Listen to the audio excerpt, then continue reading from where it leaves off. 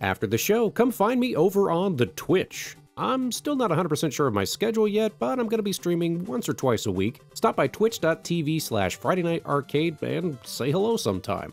And if you think live streaming is dumb, well, that's fine too. You can just ignore this, sit back, relax, and enjoy today's episode. Thank you so much for watching.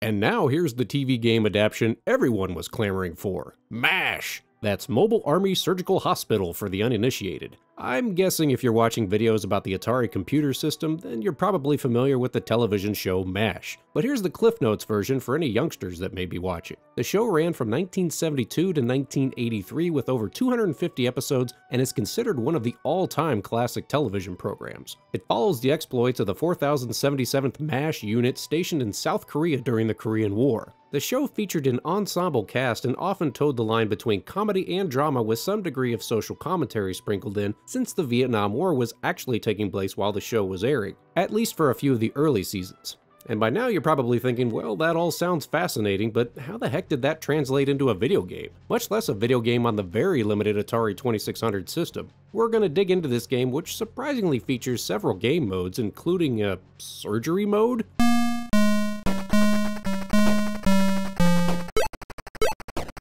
Alright, so MASH on the Atari 2600. Well, here it is. This was developed by Doug Neubauer and released by 20th Century Fox. If that name sounds familiar, that's because Neubauer also worked on Star Raiders, Solaris, and Atari 2600 Alien. At a glance, MASH on the Atari looks an awful lot like Chopper Command, which came out a year earlier. You've got that distant sunset peeking over the mountains in the distance, choppers flying around, even the little tanks at the bottom of the screen with the animated wheels kind of look like the trucks from Chopper Command. But it's a bit different than that. Okay, so here's how this works. The manual notes that you're playing as Hawkeye from the show, and in the first mode, you're flying a medical chopper around picking up wounded soldiers from the battlefield and returning them to the medical tents for surgery. You just use the joystick to fly around. The button doesn't really have a purpose in this game other than acting as a start button after you've used the game select switch to select the game mode. You have to fly around avoiding trees, a North Korean tank firing at you from the ground, and also another medical chopper flying around. So technically this game could be played with two players, with the second player being Major Burns, where you're competing against each other simultaneously.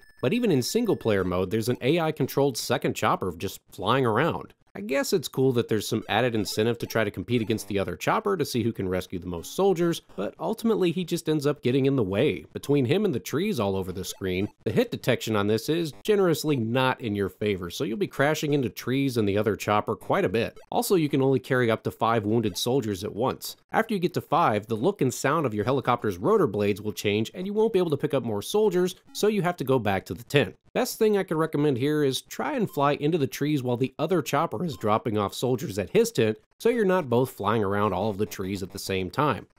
If you get shot down, Klinger comes out in an ambulance and tows you away.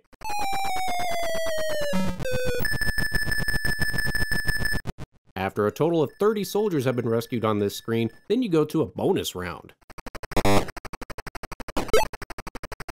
Surgery time, kiddos! In what I could only describe as the Atari version of Operation, you get to surgically remove bullets from wounded soldiers. Remove as many as you can while the timer rolls down for extra points. That's surprisingly blunt for a game made in 1983, and I'm sure parents were thrilled to see their kids removing bullets from wounded soldiers using a tuning fork. So the controls are pretty twitchy here, and you have to be very precise. If you mess up, the game appropriately taunts you.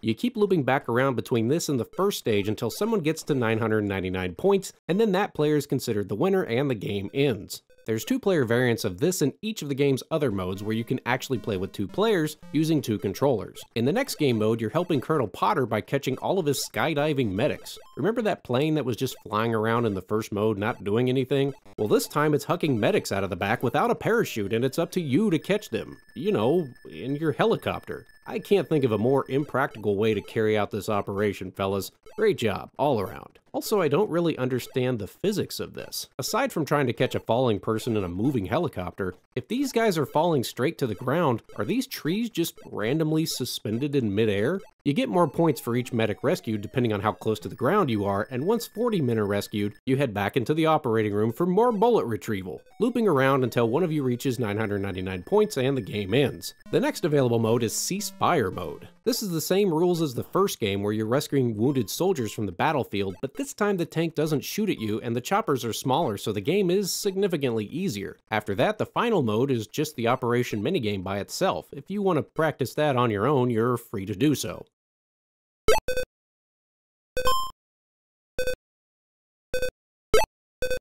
And, well, that's MASH on the Atari 2600. Is this game fun to play now, or should you go out of your way to pick this one up?